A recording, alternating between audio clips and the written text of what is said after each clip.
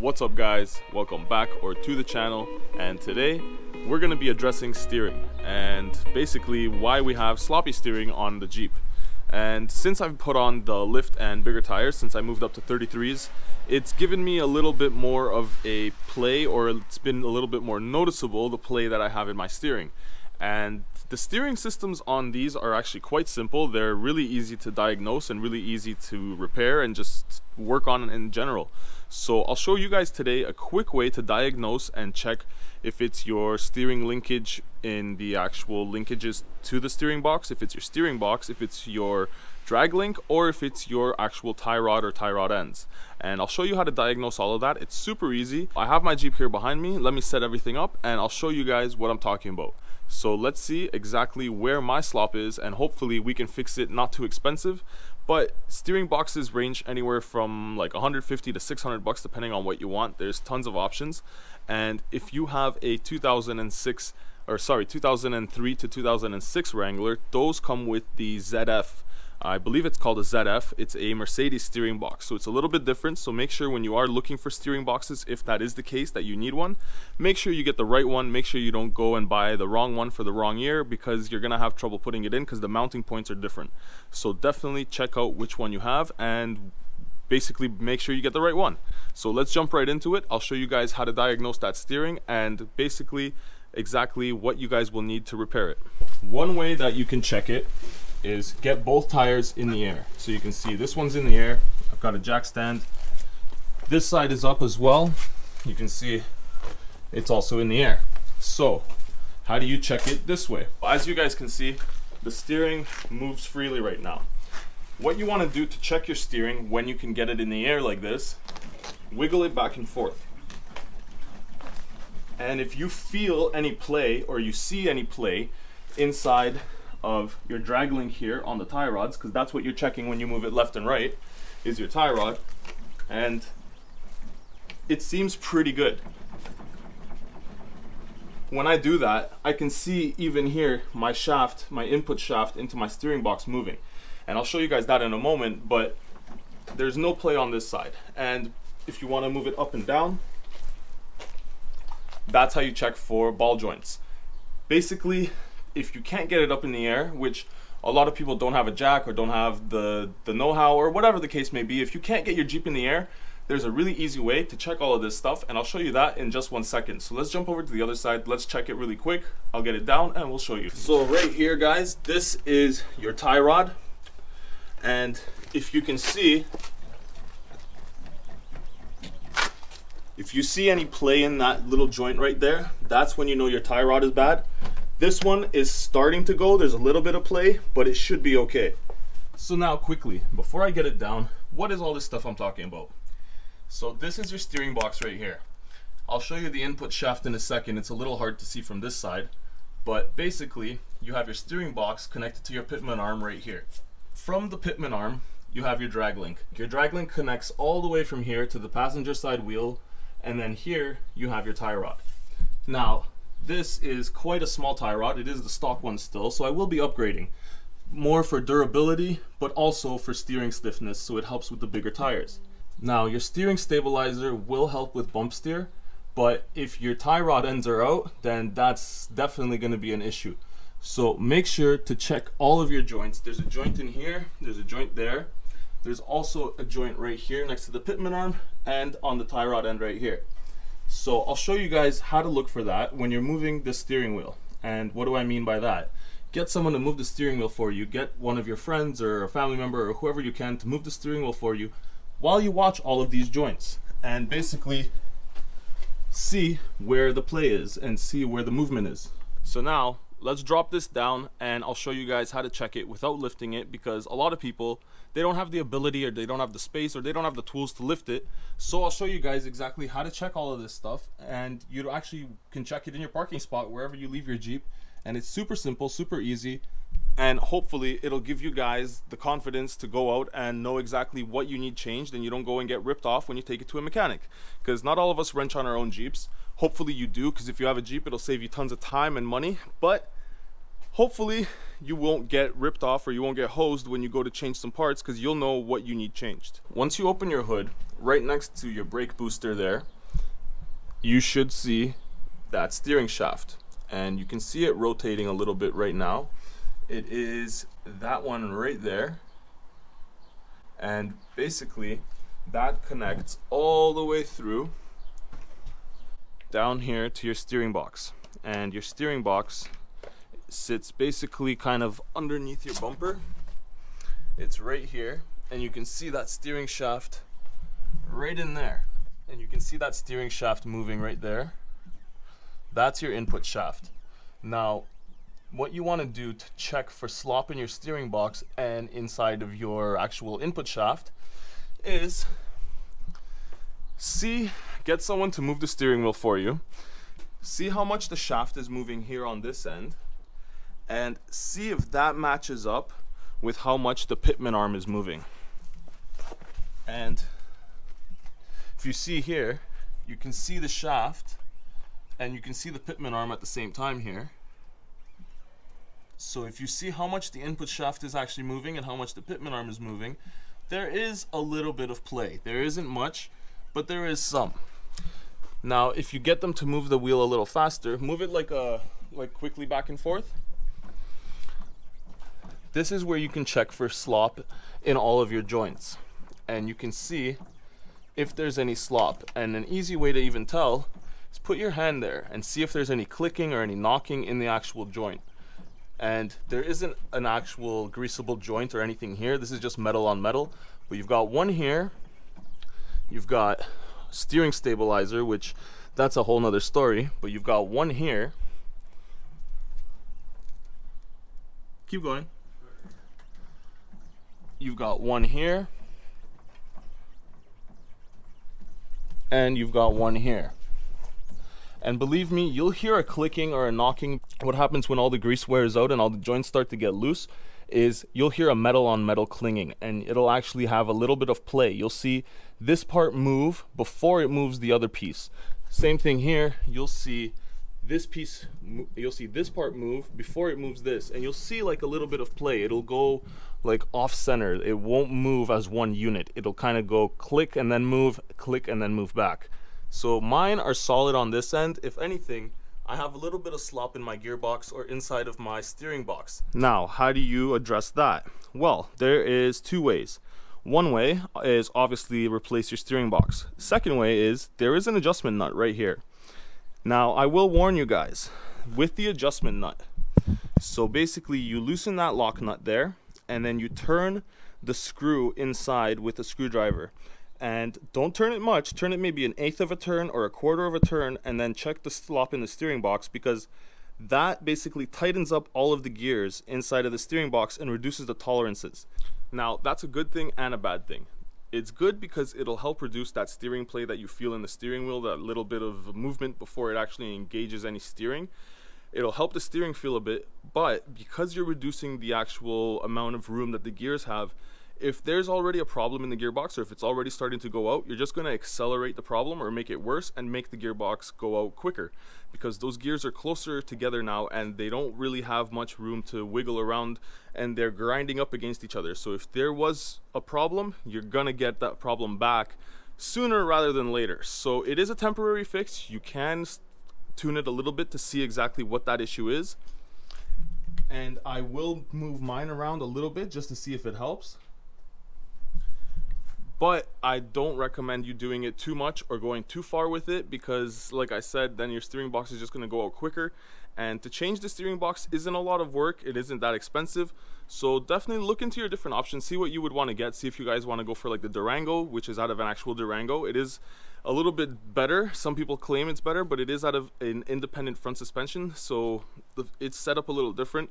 So do your research, check on the forums, see which ones you guys would actually want, which for your uses, if you guys are putting on bigger tires, if you're off-roading, if you're using it for just on-road, or what the issue may be. So depending on what case or what use you're getting out of your Jeep, you might want to use a different steering box. For my uses, I think I'll probably go with a little bit beefier one, but for now, I think let's see if we can tighten it up just a little bit. Let's go 1/8 of a turn and see what that does.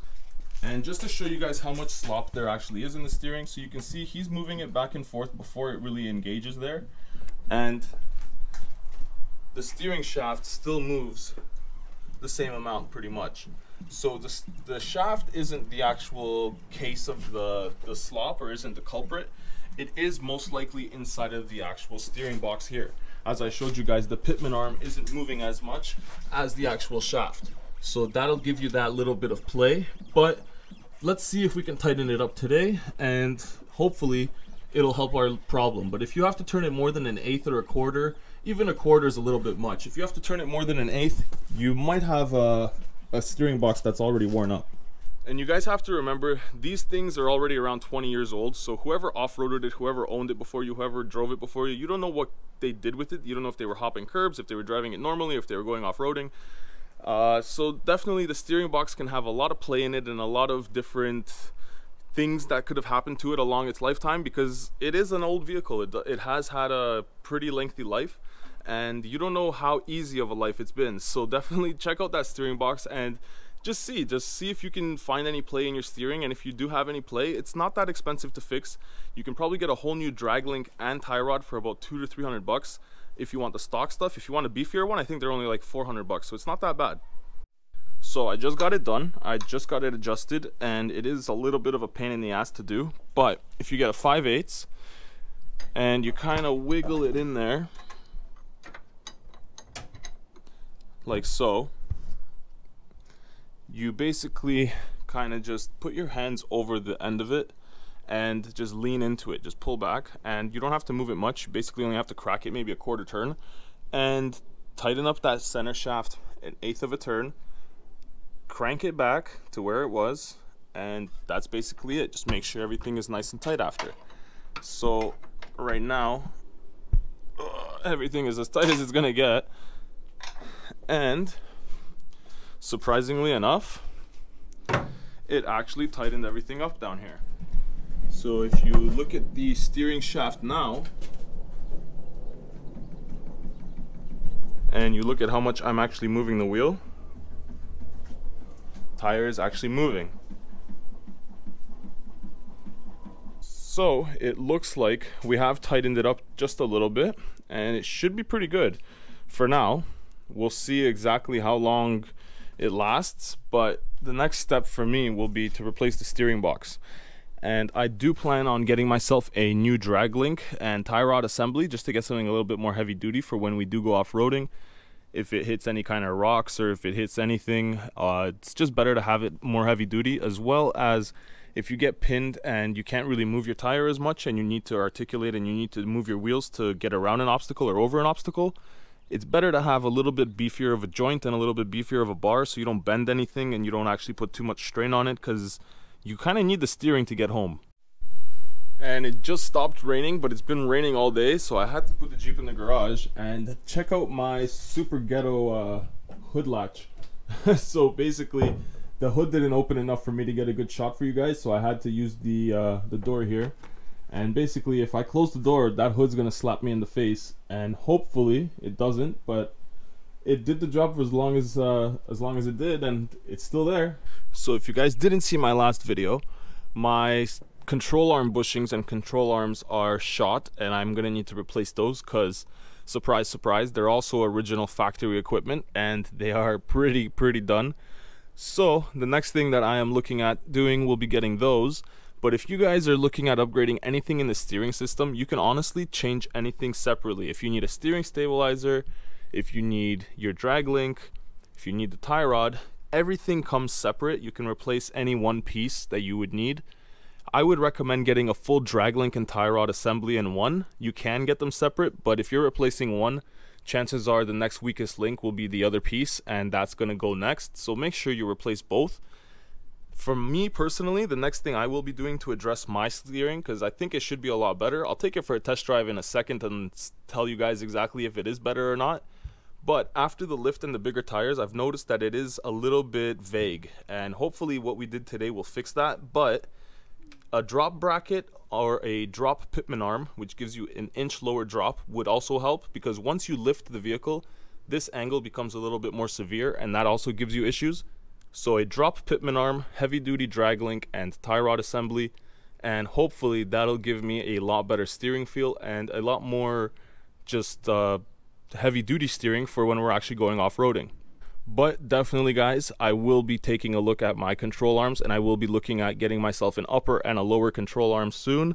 So check out that video guys, it will be coming soon. I do plan on getting myself adjustable control arms for upper and lower, front and back, and the heavy duty drag link, the drop pitman arm. So we will be doing a little bit more upgrades, so stay tuned guys, because there's a lot more to come for this little Jeep. So after driving for about 10 minutes, it actually drives really well. If you guys see, you move it a little bit and the Jeep reacts pretty well. Like, you don't have to move the wheel much, and there isn't really much play left. Like, I have a little bit, but it's not anything compared to what it was before.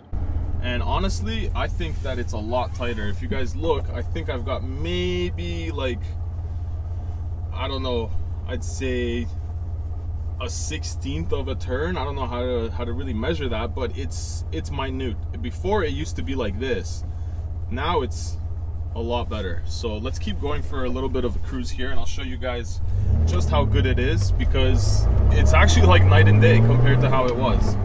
And that's pretty much how you want it. If you can steer your vehicle, or your Jeep I should say, with one finger and go down the road and go at highway speed. I know we're not at highway speed now, but we are going 60, and it's driving pretty well. Like, it honestly drives fine. You don't have any kind of jerkiness. It doesn't pull you to the left or to the right. I can let go of the wheel and it's going to drive straight. So my alignment is good, my steering is good. I don't have any kind of issues there, and I think that we fixed that little bit of slack or a little bit of play that we had in the steering box, so it should be good for now.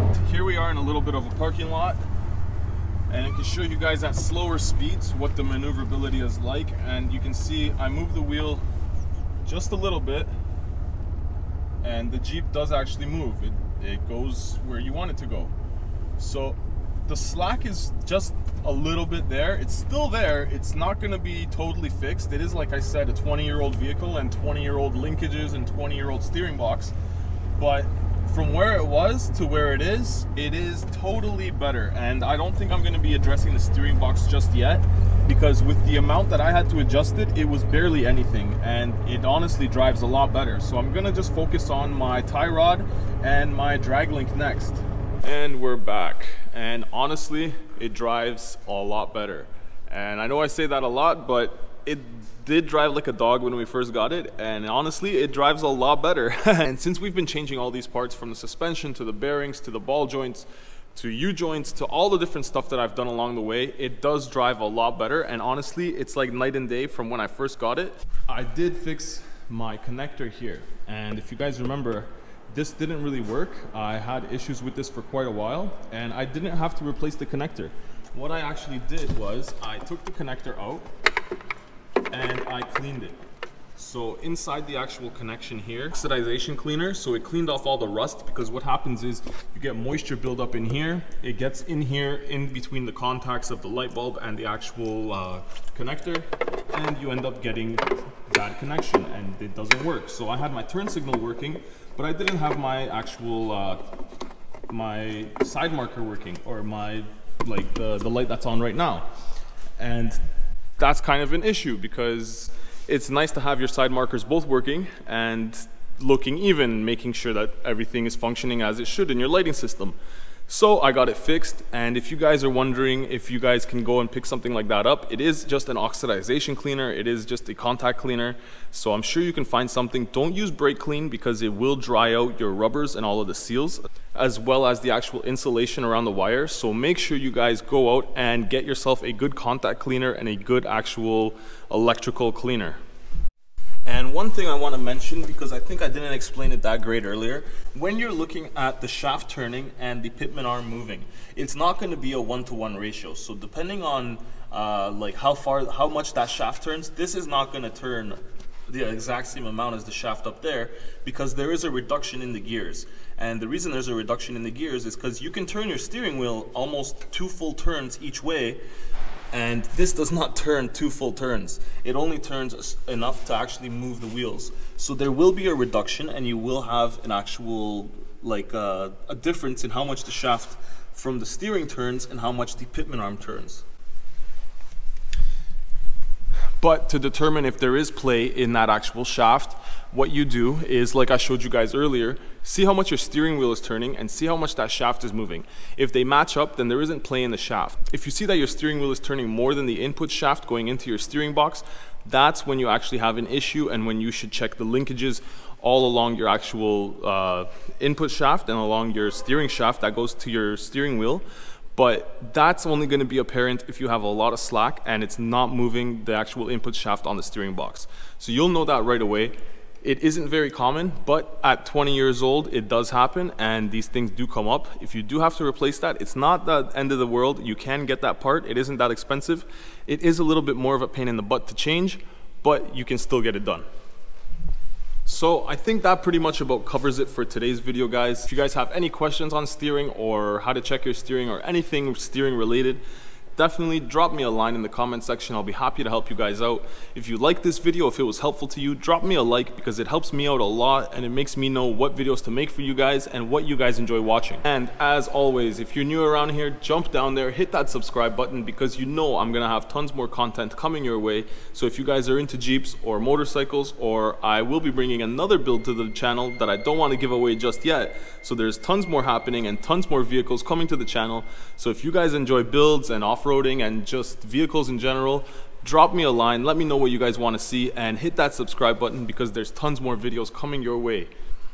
But for now, what I think I'm going to go do is start hunting for some control arms, uppers and lowers, and for my heavy duty drag link and tie rod assembly.